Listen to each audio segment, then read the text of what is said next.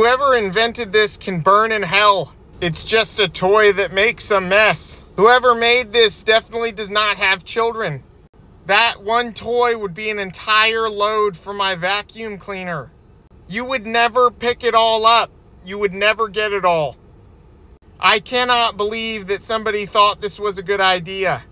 The same person who invented this also invented DTS.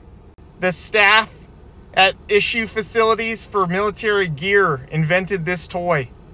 If you buy that for your children, you are buying yourself a chore. A never-ending chore. You'll never find all of it.